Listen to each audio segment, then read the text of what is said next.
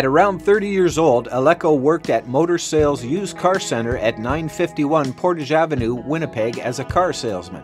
2 years later, at 32, he would design a slingshot for hunting enthusiasts, of which he was one. The slingshot was his very first design and marketable invention. Slingshots were still very popular in the 1960s, with companies like Wham-O selling them and distributing them worldwide. But Aleko's slingshot design was a brand new introduction to the market.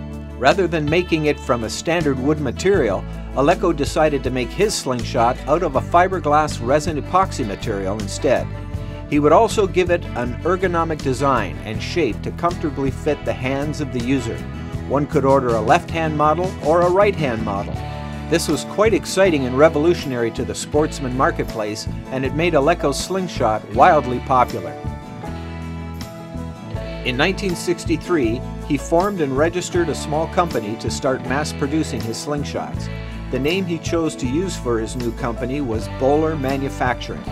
Though it is still a mystery today exactly how and why Aleko came to acquire the name Boler for his company, he did happen to name his slingshot the Boler Slingshot.